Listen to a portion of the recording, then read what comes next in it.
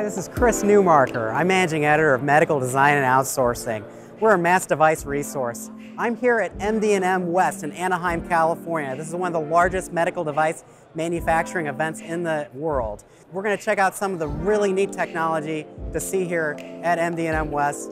Come on, let's go check it out.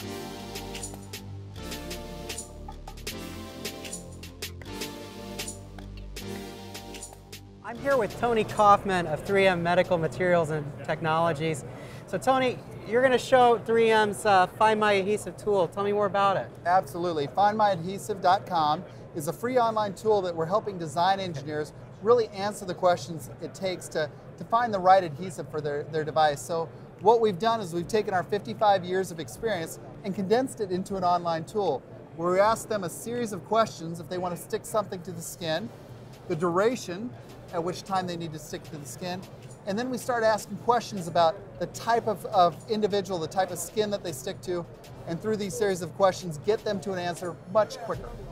Wow, so what does this mean for somebody who's developing a medical device that needs to be stuck onto the skin? Yeah, it's really taking all the experience that we've had over these years and helping them get their product to market quicker. If we can help them get to the right product at the right time, it just saves time on design and development. It helps them with the experimentation to really answer those questions quickly and hopefully get a product to market much quicker. I mean, wearables are such a hot area in the medical device sector. So, I mean, I can see that this is kind of taking the adhesives out of the equation, that they can quickly figure out a solution here and then, worry about other, things that they need to figure out with their innovations. Absolutely. I mean, it's complicated. Sticking something to the body is so difficult, okay?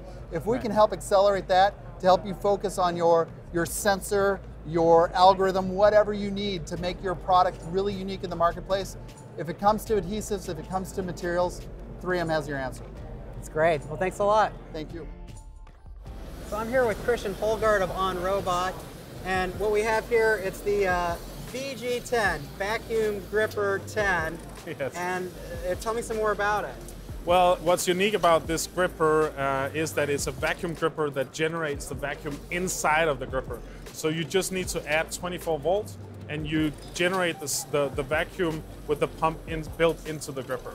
So basically you just need to plug in one cable and you have a 10 kilo, that's why the 10 in the name, 10 kilo or 22 pound payload power of lifting objects. And you were telling me this is much more energy efficient than the competing robots that would be using suction for this. Yeah, normally if you use a vacuum gripper or a pneumatic gripper, you would run a line around the robot that would be hooked into a pneumatic system. But since we're only using electricity here, we're saving a lot of the cost in maintaining and having a system installed like that. And every robot has electricity 24 volt available. Sure. And you can mount this gripper on any robot type or any gantry type Cartesian if you want that. Yeah, and below there we have the Gecko gripper we were just writing about just about a week or so ago, and this was inspired by the way that geckos are able to grasp to. Yeah, so developed at Stanford. NASA roots? Yes, we developed the material for NASA because they wanted to pull solar panels out on the ISS. Yeah. And we took that material that we developed for that project and turned it into this industrial gripper. So basically it works like this. So you add force to your object and that force will create an adhesion, Van der Waals forces, and create the grip. So usually the question is, how do you release your object once you've gripped it? And we have a motor inside of the gripper that pulls the pads into the gripper and the frame will tear off the product. Wow, that's very cool. I mean, so why would a medical device manufacturer want to be interested in this? Well, I mean, any material handling procedure could be porous objects, it could be also return of investment time, lower for this than the normal pneumatic systems, but porous objects in general is something that vacuum or pneumatics can't handle. And this is typically materials that would be handled in medical industry with a gripper like this. Exactly. Well, great. Well, thank you very much. You're welcome.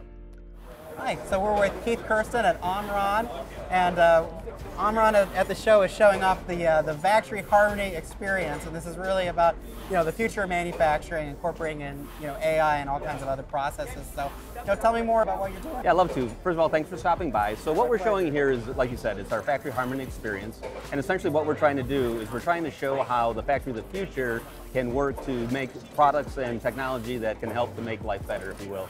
So if we look at things like traceability, so making products safer and also to make them more effectively, is the ability to mark products, to be able to track products as they go through manufacturing processes, then we can ensure that we have the quality, and then also make sure that everything that makes it out to the customer is good to go and of high quality.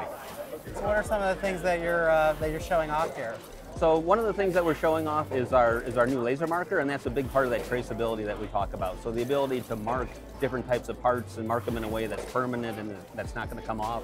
And we also have our reading technology. So we have a whole new set of readers that are able to read those marks as things go through manufacturing processes.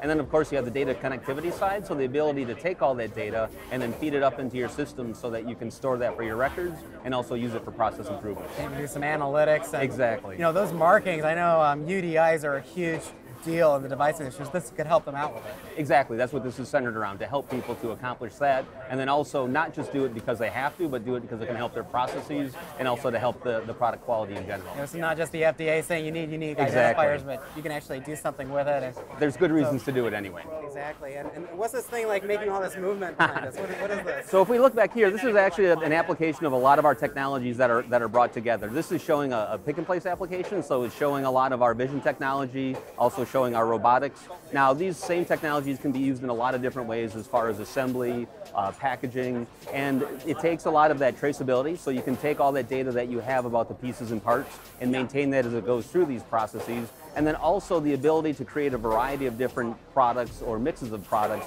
which is another demand that's out there today.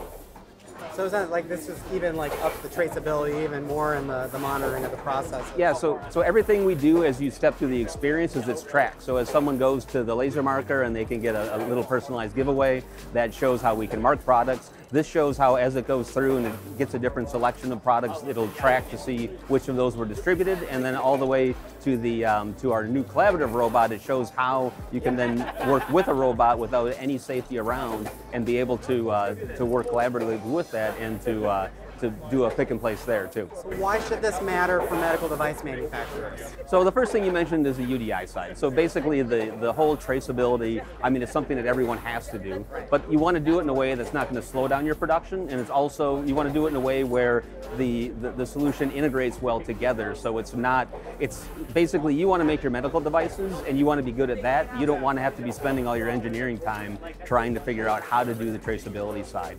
So, and as I said before, is it's not just because it's mandated, but it's also just good practice because you can improve your processes along the way if you know more about what happened at each step.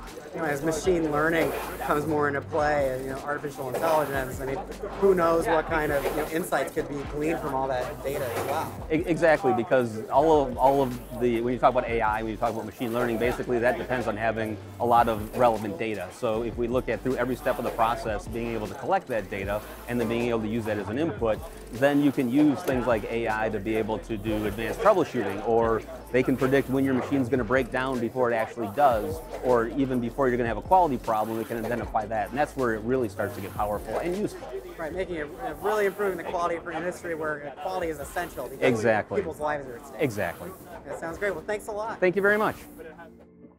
Well, I'm here with Bernie Kaferlein at Freudenberg Medical, and we're here today to talk about the Composer line of catheter shafts at Freudenberg. And I remember, like we were talking, you kind of said this was kind of taking the shaft out of the equation when it came to catheter innovation. I mean, like explain that a little more for me. Yeah, so taking the handle out of the equation. So one of the things that we've done is we've gone through a lot of these type of delivery system development projects, and the handle was always a large part of the challenge to the overall delivery system. So we worked on our own platform, modular design, can accommodate multiple different modalities with just adding or swapping out different pieces, so that we can work with our customers and focus on the shaft performance and getting that figured out just right. there are going to be a lot of like FDA-approved products that are coming out this year that use the composer handles. Yeah, we're looking at a couple of FDA releases this year with our customers, so we're very excited for them and very excited for some of our solutions to make it out in the market this year. So, so stay tuned. Yeah, exactly. Yeah. So I mean, tell me a little bit more about the composer line. Yep. So the composer handle platform is a kind of family platform now that is really intended to support catheters and delivery systems for electrophysiology, structural heart, vascular applications, endo applications, and that sort of thing, in a very modular format. So we can add a control knob to add another modality. We can swap out the hemostasis valve or an electrical connector on the back, all in a, essentially a commercialization-ready handle. Yeah. So that, like I said, we can focus on the shaft development and getting that just right, because that's usually some of the most challenging parts of the project. It's where a lot of the innovations, right now that they're focusing on. So it's almost like having something plug and play with the handle that at least takes something out of it that you don't have to work on. We don't have to reinvent the handle every single time, and it helps accelerate our customers' time to market with their new development. Where is catheter innovation going right now? It's becoming more diversified. So, I mean, this, one of the nice things about the platform is that it can accommodate multiple different applications and modalities. So it's designed to be flexible. I mean, innovation's only continuing to increase in pace. Right. The challenge that we have is really that gap to commercialization. So, some of our solutions are really directed at helping our customers speed time to market and get through that commercialization gap. So having a base that you can build on, in this case a handle, can really help. Right. Great. Well, thanks a lot, Bernie. Yeah, thank you very much.